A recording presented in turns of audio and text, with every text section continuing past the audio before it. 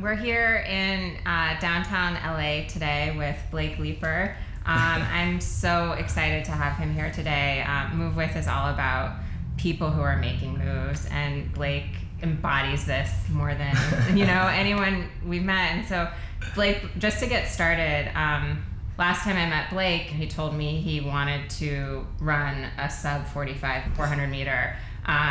And since then, can you just talk about what you've done? It was crazy because I remember we met in LA and we had a cup of coffee and discussing like what my plans are, what I've been working for, and what's my future goals. And at that time, I've been training really hard. I changed a lot of things in my life and on the track, and it's been going very well. So I kind of felt something big was going to happen. But my goal was to run sub 45 seconds in the 400 at the time. My PR was a 45.2 seconds, and then I ran a 45.05 seconds. So it was near and dear there in sight. But that's, we're talking about track and field. A tenth of a second is so hard to conquer. Yeah. So I knew it was coming, but I had to be patient with it. So I ran more races. I actually went out to Latvia. I was in Riga, Latvia, Eastern Europe, and I ran a 45.3 seconds, and then I was in Bermuda the week before that, and I ran a 45.2 seconds, and then again I'm so close, but yet so far. But I kept reminding myself, and this is something that I learned in track and field and in life as well. When you have a goal and you set where you want to go and how far you want to take it, you have the talents, right? You've been working hard, and you can accomplish it, but it's just not having that breakthrough just yet.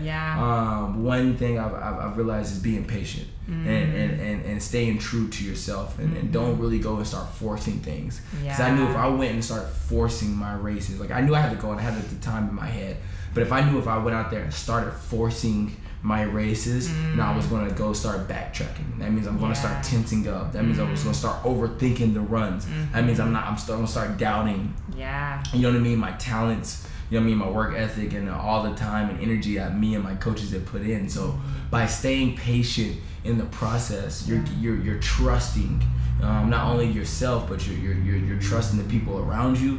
You're trusting your work ethic. You're trusting and staying true to the grind and to yourself. And so right before I went out to the race in Prague, it was a out of body experience even before the race, because I was feeling the track. I was feeling how I was feeling. Your body. Yeah, my body was in tune with myself. My body was telling me, my mind was telling myself that this is your moment. Don't overthink it, but this is your moment. And so right before the race start, I was having a conversation with another athlete, and I was like, you know what? The main word to think about during this is execute. Execution is key for me right now. That's it. That's all I need to do. I don't need to run faster than I've been running. I don't need to overthink what I've been overthinking. Just execute the movement that you've been preparing and doing day in and day out for this moment. And that's what I did. Gun goes off, I get out, and of course, as a blade runner, missing both of my legs, and I'm running against the fastest, European runners with legs. They take off. And normally I would, get scared and tense up. I need to catch up. But in my head, it was execution. So I just stay patient within the run, trusting, my talents, trusting my abilities, and I started picking up speed until we got to the 200 meter mark, and it's like something took over me, and I was like, I feel like I got a burst of energy, another burst of energy. I just took off until it was at the top of the curve of the 250. Then I passed everybody until we got to the last 100 meters of the 400 meter race at the 300 meter mark, and the crowd was going crazy. I couldn't see nobody in sight, and I was like, okay, I'm running really, really fast right now, but I don't know how fast I'm running.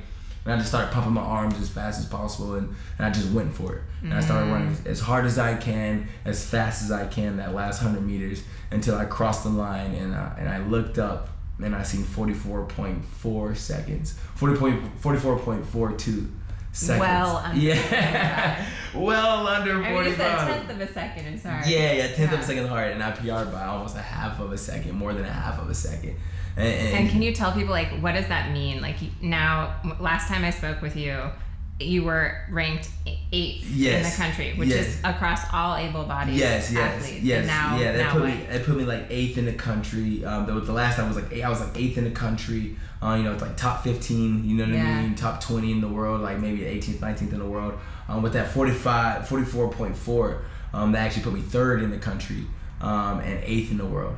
And it was pretty cool. NBC Sports released the article, Yahoo Sports, and the title of the article, which I think was pretty amazing, was U.S. amputee runs a fast enough time that would have made the Olympic Games in 2016. So if I would have ran that time last year or the year before, or continue to run this time, then I have a really legitimate high shot of making the U.S. Olympic team against able-bodied runners, and trying to battle to say, I want to try to be the fastest man, to have the title as one of the fastest men in the world, or the fastest man in the world.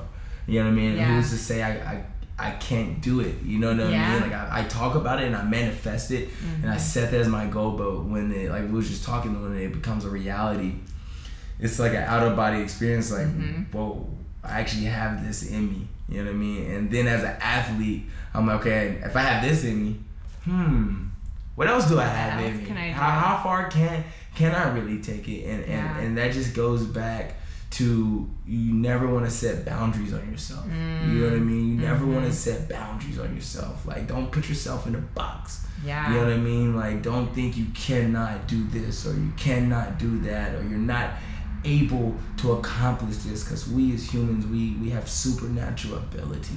And if we put that out there and trust that and believe in that, your results can blow your own mind, right? Yeah. What you can accomplish can blow your own mind.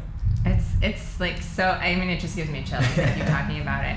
And like, I mean, talk about how you were born without legs, and here you are, the 3rd fastest man in the country, 8th in the world. Like, how did you get from how you were born to here? Yeah, it's crazy. You know what I mean? Born with a congenital birth defect, femoral hypomelia, to where both of my legs didn't develop as a baby in my mother's womb. But it was like late 80s, early 90s, so pediatric orthopedics was just getting started. Thank goodness, to where there was still experimenting, didn't know everything, but at least there was testing things and trying things to where I could live a fulfilled life, to where I was wearing prosthetic legs at 9 months. To where, I mean, even though the doctors did have that conversation with my mother and my father, Mr. and Mrs. Leeper, I'm sorry, but Blake is born missing both of his legs. And if statistically, if you look at the history of kids being born without legs, it's not looking good for him. You know what I mean? And you can imagine for my parents, you know what I mean? My father who loves sports. I have an older brother, 2 years older than me, who was born completely healthy, and you know what I mean? I can imagine their expectations as young parents, you know what I mean? And put in this situation, their baby boy, Blake being born without legs was probably extremely hard for them.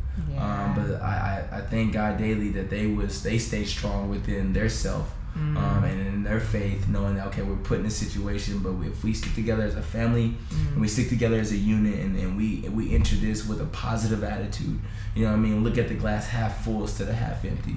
To say, look, this is what Blake has. You know what I mean? What is our options? You know what I mean? And do they just focus on, like, what do we have? What do we have? What we got to make the most out of the situation, and not really dwell in what I was missing. Yes, I was missing my legs, but I still had spirit, and I still had, you know what I mean? I still had the will to be, you know what I mean, a normal human being, or the will to walk. And with that mindset, I grew up as a kid not knowing anything different. You know what I mean? They didn't treat me any way different just because I have a disability, or just because I was missing my legs. They didn't give me the easy way out, or they didn't take it easy. You know what I mean? They knew that Blake is going to live a fulfilled life, so we have to push him just as much or even harder as we do our older son Chris, or the other kids, just so he doesn't grow up thinking that he can take the easy road out. And that's the unfortunate part when you deal with something like a tragedy or a disability. People start treating you a little bit different. They feel sorry for you, and that's just human nature. You know what I mean? They just want to be there for you. They want to help you. But in some instances, it's almost a bad thing because you don't learn how to fight. You know what I mean? If everybody's doing everything for you, then you don't have to fight. You don't have to fight. And life is about fighting. You know what I mean? Success is your success is not determined by all the accolades or how many times you're on TV or how many medals or awards you get. Your success is determined by when you get knocked down, right? And you're down and out and you're stripped from nothing and you still fight and you keep pushing through. That's the true definition of a champion. I totally agree. Yeah, it's amazing to be where I'm at now. And how old were you when you first started running? I mean, I played sports growing up my whole life, basketball and baseball, even t-ball, and I played all the way up to my varsity, basketball team. But I didn't start running track and field until I was 18, 19 years old. I didn't get my blades until I was 18, 19 years old. So this whole time I was thinking I could maybe take it to the highest level or take it to the next level, but it wasn't until I got the running prosthetics. And the first time I, was on, I never forget my process, put the legs together, and I was about 19 years old, and he gave me this big long speech about how it's gonna take like 3 months for you to like figure this out. And most people fall down the first time they try to run on these prosthetic legs, and they're very difficult to figure these things out. So don't be discouraged. Yeah. If you don't get it the first time, I'm like, okay, give me my leg. Let's go my leg. Right? Okay, cool. Yeah, I got this. I've been waiting for this my whole life. So we go to the track, and I'm walking the curve, and I'm a little nervous, and my mom, my dad, and my prosthetist and his wife is out there. My dad's recording the whole time just to see what's gonna happen. I'm on the other end by myself, and I'm walking the curve a little bit, and by the time I get on the straight, I started jogging, and by the time I'm halfway down the straight, I'm full-blown sprinting. Wow. I'm sprinting full out, and I'll never forget the way the wind was hitting my face, right? I've never been that fast ever a day in my life. 18 years, 19 years on this world, and that was the fastest I've ever been. And what were you feeling? I felt free. Nothing mattered. You know what I mean? My disability didn't matter. Just, you know what I mean? The school didn't matter. You know what I mean? All the failures, all the laughs and the point. Every time I got pointed at and laughed at, every time my leg fell off. You know what I mean? Every question or what am I going to do with my life, or you know what I mean? Am I going to be successful? How am I going to conquer this? None of that mattered in that moment. Only thing that I cared about is how fast I was going, and I fell in love with that. Yeah, I was like, this with is that feeling. With that feeling Of freedom. Of freedom. You know what I mean? Like, this is what I want. Like, you're free now as a runner. Yes. So let's talk about, how do you prepare? Like, what does a day in the life of Blake Leeper look like? Yeah. I mean, a day of a life of Blake Leeper is busy, really busy, but in a good way. And it goes back to where I ask myself, you know what I mean? I have this conversation with myself. As crazy as it sounds, Blake Leeper talks to Blake Leeper. You know what I mean? Whether I'm writing it down, I'm meditating, I'm praying, or just, you know what I mean, just sitting in silence, asking myself, which I constantly do, and I encourage everybody to do, to always write and always meditate and always plan out. But it starts out with a conversation with myself. What do you want to accomplish? Like, what do you want to get done? Today. Yeah, today. You know what I mean? What is your goal today? What is your goal for the next 5 years? What is your ultimate goal?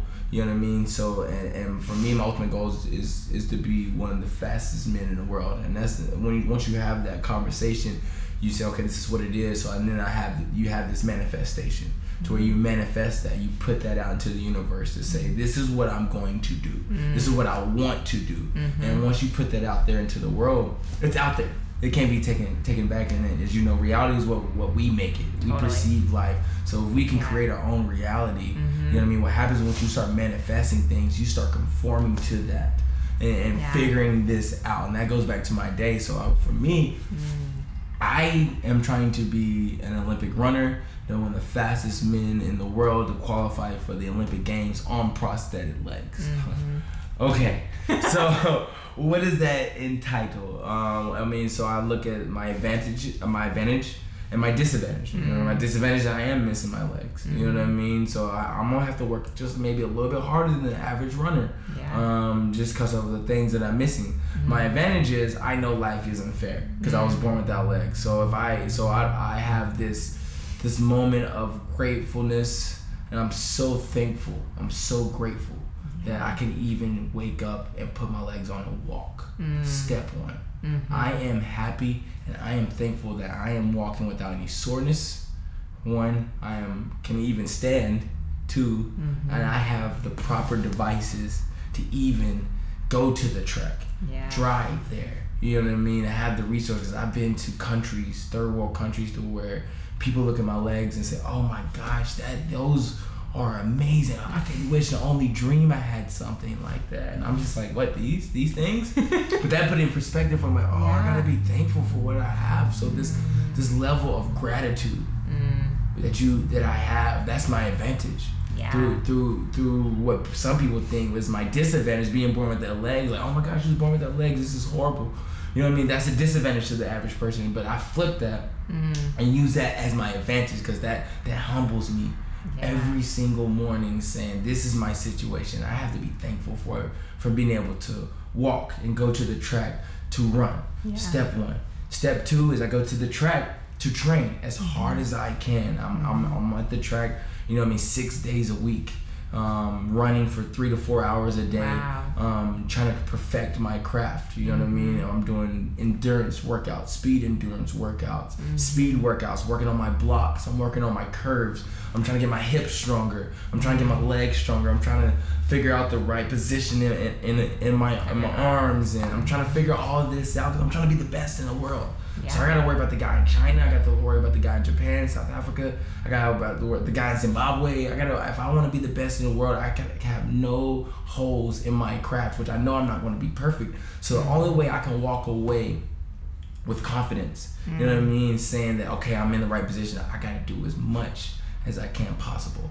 So it starts with the track, with my teammates, with my coach, you know what I mean, and we go there laughing, you know what I mean, we're always joking. That's rule number one. Whatever you're doing, you gotta have fun. You gotta have fun, find fun within it. Because if it starts becoming a job, you know what I mean, and you start losing the passion for it, then you're not going to get the best results. You're going to show up and give 70%.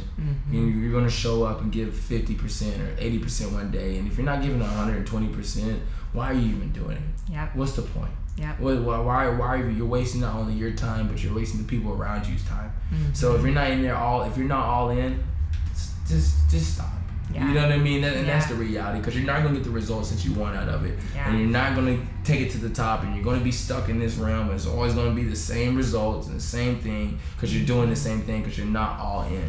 So when we go to the track, you got to have fun, you're laughing. So when it's time to get serious, we can go all in. So I'm not driving to the track like, oh, not another practice. I gotta go to the track. No, I wake up like, oh, let's go. I can't wait to see these guys, and I can't wait to tell them this joke, and I'm about to get a great workout, and I can't wait to better myself. Like that's my mindset. You know what I mean? At 7 o'clock in the morning. I can kind of imagine. As I'm pouring my coffee, you know what I mean, walking my dog, like, oh, I can't wait. Like I'm like a Christmas, like a kid on, you know, like the day before Christmas, and you're about to get, you know, Santa Claus just came, and you're so excited and you can't sleep. Like that's the feeling that I get every day going to the track to better myself.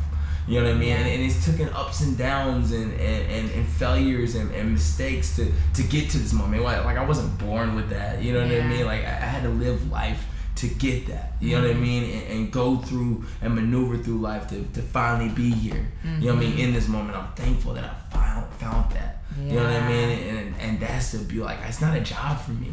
It's not a job. Running's not a job for me. It's a blessing for me.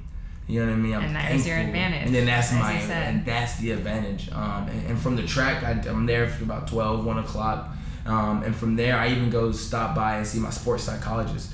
And what a lot of people don't realize, you know, you physically, you know what I mean, you could be great, but with track and field and a lot of things in life, you gotta be mentally prepared for it. And if you're not out there talking to somebody, you know what I mean, and discussing on your ideas, and you keep it balled up in your head, it's gonna stay in your head, and it can destroy you. You know what I mean? So I go to my sports psychologist, you know what I mean, and sometimes we don't even talk about sports. We don't even talk about sports. I talk about life. I talk about what I'm feeling. You know what I mean? I'm talking about sometimes my insecurities. I talk about, you know what I mean, and he's just there to bounce. I'm there to bounce it off with him, and he's there to reiterate that, you know what, remember, life is good. You know what I mean? Don't forget. And I have these struggles, even, you know what I mean, with the advantage that I have, but it's human nature, and it's okay to feel down. I realize it's okay to feel sad sometimes.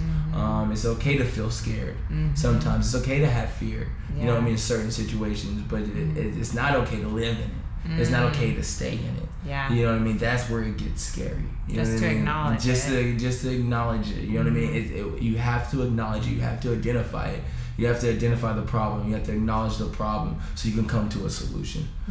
So I take all my problems and sit there, and I do that after, you know, once or twice a week after my practice. Then from there I have a lunch. And from lunch, I go back to the weight room for another training session. And when I'm training with my other coach, Johan, where we're just like meeting, and I'm his first amputee he's ever trained. He's a personal trainer, and he's done fitness competitions, and he's worked with some top-notch people from Iceland, and he came to LA to take his career to the next level. And we met, cross paths through management, and you know what I mean? He's like, look, I've never worked with an amputee before, but I do know how to get strong and bigger and strength. I was like, cool. I've never, you know, really focused on weight lifting, but you know what I mean, I know how to run. He's like, so we just started from scratch. And we've been taking about the past couple of years trying to figure this out, because there's no really a foolproof plan for an amputee who's trying to run 44 seconds at 400 meters, because there's never been an amputee able to run 43 seconds. What's different, like from a strength training perspective? What's harder for you? Man, I mean, for me, it's stability. It's the balance. You know what I mean? Like, because I am missing my lower part of my limbs, I can't just put heavy weights on and go squat. You know what I mean? He has to find the proper position for me to where I feel comfortable enough. If I go too low or I hit a certain position, and just because I'm stiff from the knee down, my leg will buckle and just give out on me. You know what I mean? So I have to find that proper stability, that happy medium to where I can drop down on the weights and hold them and push back. So we had to start from scratch, no weights at all. And he just had to walk through every workout and just do a check and minus box. Can you do this? No. Can you do that? Yes. How does this feel? Okay, great. How heavy can we go on this? And then once we found that foundation of saying, okay, we can do A, B, C, and D, this is beneficial, then we just started loading the weights up to the point to where I maxed out on it was a Smith machine squat, but we got up to, we was putting up 350 pounds on a Smith machine squatting, just getting stronger to where when I started, I could only do, you know what I mean, 150 pounds, 160 pounds. But it's just that consistency, you know what I mean, showing up every single day on the track. To, you know, my sports psychologist, my weight room coach Johan, just showing up, and even some days I have good days, sometimes I have bad days, but that feeling when I'm out there on the track and I run really fast, or I'm out there, you know what I mean, somewhere in life, and somebody maybe recognizes me, or a kid, or I'm able to do a speech and say, I'm one of the fastest men in the world. And a little kid that is out there comes up to me and gives me that look. It's like, wow, you're so awesome. Like, thank you for your inspiration. You know what I mean? I thought this, and now I seen your life and seen what you're able to accomplish. Now I know I can do that. That's the greatest feeling in the world. And that's purpose. That's purpose, and that makes it worth it. You know what I mean? I'll be in bed at 8 o'clock every night. You know what I mean? If I have to get that feeling. Right, to knowing that, and at the end of the day, I'm a sacrifice. My life is a sacrifice for the next generation. My life is a sacrifice for it to give hope. You know what I mean? For somebody who needs hope. You know what I mean? So for somebody who needs that inspiration, who think that I cannot. You know what I mean? Look at my life, saying I was born without legs, and now I'm running all around the world against the fastest runners in the world, trying to be the fastest man in the world. What you can do anything. And so at the end of the day, this isn't just for you, right? It's not for me. It's not for me. This is at all. It's for somebody else. It's for that next person who needs to hear my story. And for that means I have to show up at the track every day. I have to train as hard every day. I have to give 120% every day so I can become the fastest man in one lap around the track. That's my goal. By doing that, then I have an opportunity to give that hope. I have that opportunity to give that inspiration to change lives and to change perception and perspective of what they thought was possible or impossible, and now they can think it's possible. I would say you're already doing that. Yeah, I hope so. I'm looking forward to that day. So you spend, as you just articulated, all of this time training to show up on the day of a race and run. So what do you do, like, when you have to be on? And what do you do? Like, do you have a ritual? Like, how do you get yourself to that place? Yeah. It's interesting. I've been kind of finding myself a little bit. It's it's funny. I've flown to Japan. You know what I mean? This past couple of months, it was a 16-hour flight, and I was running a 100-meter race for a 10-second race. I ran 10.9, so I was actually I was there for 16 hours on a plane, there for 3 days for 10 seconds when there was 10,000 people in the stands, and it's like, how do you channel that for that moment? You know what I mean? Because you're having an out-of-body experience, you're everywhere, you're jet lagged, maybe you're not accustomed to the food, so you haven't been eating that well. You know what I mean? You get a little nervous. The races, like majority of my races are at night, so I'm like sitting in the room, you know what I mean, all day long. So one thing I was in Prague this past couple of days, so one thing I started telling myself when I started traveling these countries, I do need to take a day to go out and just experience the city. Don't worry about the track meet. Don't Don't worry about the times. Don't worry about your competitors. Don't worry about you do good or bad. Just enjoy yourself, have fun, right? Because we get somewhere. I'm gonna do this. Like the night before, it's so hard for me to sleep for a race. Every race, I don't care if it's 10 people in the stands or 10,000 people in the stands or 80,000. It's just so hard for me to sleep. I worked so hard for this. Totally. This is the moment. That's when the adrenaline and all of that's kicking in. Comes in, and so I'll go out and try to experience the city the day before. Don't walk too. It's a double-edged sword because you don't want to tire yourself out, but you want to experience it. So I went out and walked the city and went to this amazing cathedral and took pictures and got a good lunch and hung out with other athletes and just talked about everything except for track. And then the day of, that's when it gets serious. So my ritual is I get up in the morning and I have breakfast, of course, and then I go back and I try to take a nap. You know what I mean? I try to just sleep, I meditate a little bit. I have this moment of peace and quietness to hone in my energy and just kind of meditate and just bring it in, deep breathing, just kind of be one within myself. You know what I mean? To try to channel that, to find myself, and as I slow down, I wake up. Yes. In a sense, I have this level of awareness of I turn off the TV, I turn off my phone, and all these things that's distractions, right? And I channel my inner strength. You know what I mean? My inner spirituality, and I wake up, and I have this conversation with myself, like, why we're here. You know what I mean? You know how important this could be. You know what I mean? You know how this race could change not only your life, but a lot of people's lives. You know what I mean? Don't overthink this, but this is important. Yeah. You know what I mean? This is very important. And as I have that level of awareness, you know what I mean, I come back into it, and I just try to go through my routine, and then I try to take it, like, as I'm sleeping, and I do this in my sleep.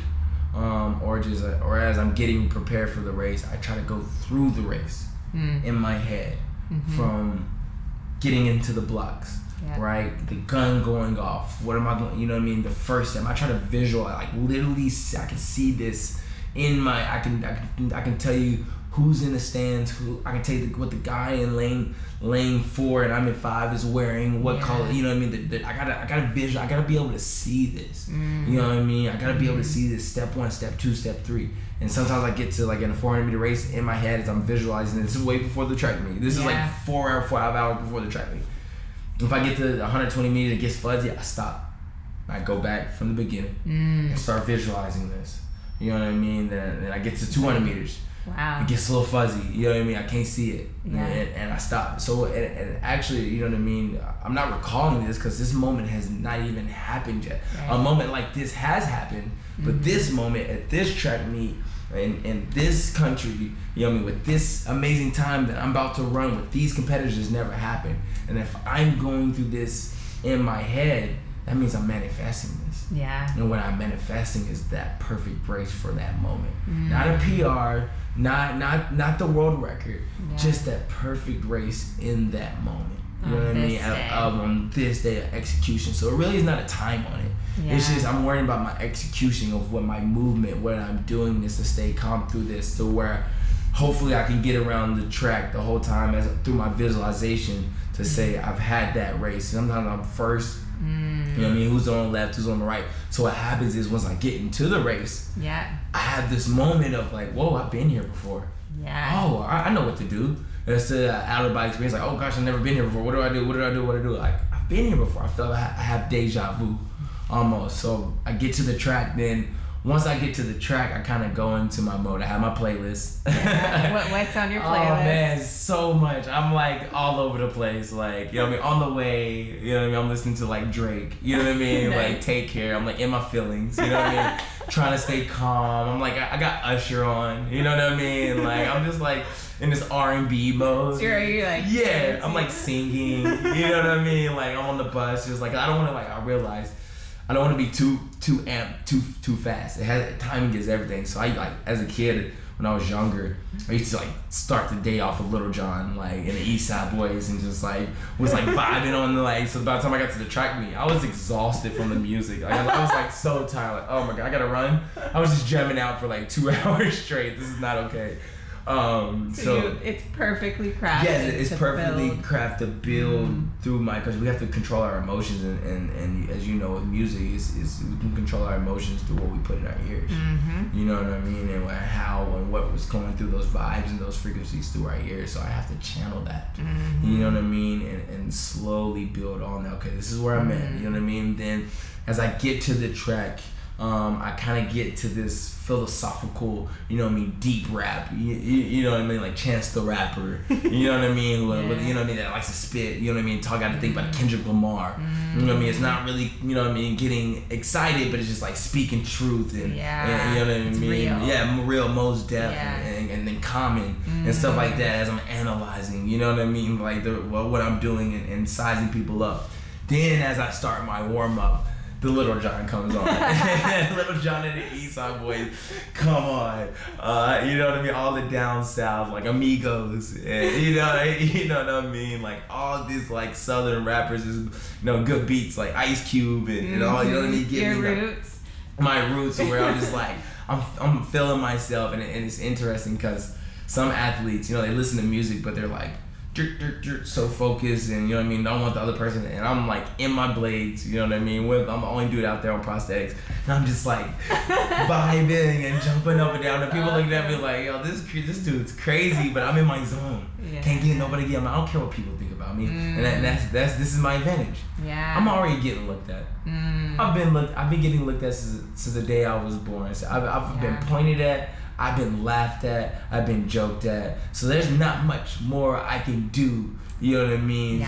To where if I feel like, oh, maybe I don't want to feel weird, so I'm just going to just stay here. And like, no, I'm like, you're already going to look at me. So if you're going to look at me, I'm like, cool. I'm just like in there just like, I'm just going to be me. So that allows me to channel a whole nother level because I don't care what nobody, I already know they're going to look at me.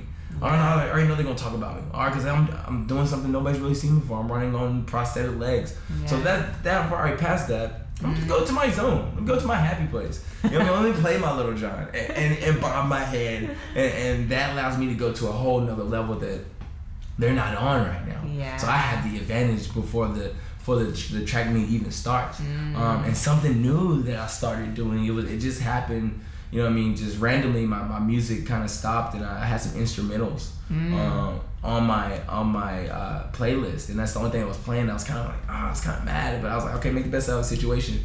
So what I started doing right before the race, I'll play an instrumental, and I'm not a rapper by any means, but I started having a cipher with my own self about the race, of how I'm going to execute this race. You're storytelling. I'm storytelling my race through a cipher with myself, like, okay, A, B, C, I'm gonna do, you know what I mean? It's very horrible. I would never, you know what I mean? Like, I would never record this. I would never go in the booth to just drop these hot, I might make you do that someday. These hot 16 bars, you know what I mean? But it's just, and I'm like, it kind of hit me like, if I could rap what I'm going to do off the top of my head, that's what the race is. You know what I mean? Just reacting, you know what I mean, to certain situations, and I'm just once again manifesting what I'm going to do right. And when I'm rapping is nothing but positive, good energy out there of what I'm going to do and how I'm going to execute my race. And it's kind of fun, right?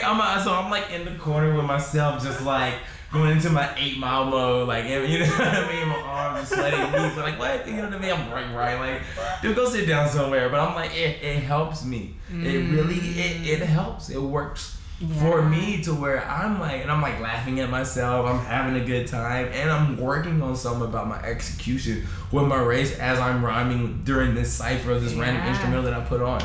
And it actually works. Yeah, it's crazy. It's crazy. It's intense. Wow. That is awesome. And then you run. Then I go run. And then I go execute. And then I go and like I said, the results. Like it's interesting. My first race, my best race of this season, right, was actually my slowest time of the year. I ran 45.7. That was my first 400 of the year. But that was my foundation to my season, because I said I came out here and I knew I wasn't ready to go 44 then. You know what I mean? First race of the year, I'm rusty. But I went to my coach and my teammates and it's like, what's the game plan? And it's like, okay, I want you to hit this time, I want you to execute. I want you to come through 21 high, maybe 22.2, and come back, be, you know what I mean, comfortably and work on that. And I went out there and did that. You know what I mean? Came through and hit 22 perfect. And came back and hit 23.5 perfect. I executed my plan. And that gave me the foundation from that point on of confidence to say I can do what I set out to do. And my slowest time gave me the most confidence. You know what I mean? To give me that foundation to, I'm gonna do this every race, and that's what I've been doing ever since in that race, and was patient through the process of waiting for that right moment, on the right time, with the right track. You know what I mean? Waiting for my moment. So we sometimes get impatient, right? Because we know we have the talents. We know we have it, and we deserve it. I want it today. Like, will your way. I want to will my way. I want it today. But sometimes the universe says, it's not your time today. Your time. I got something bigger and better for you. You know what I mean? I got something way bigger. If you can just stay patient. And trust the process. What I have for you will blow your mind when it happens, at the right moment. But if you force it, it's not gonna be the best. You know what I mean? If you force it, you might see a snippet of it, but not what you truly can be and blossom into. God, that is crazy. Refreshing.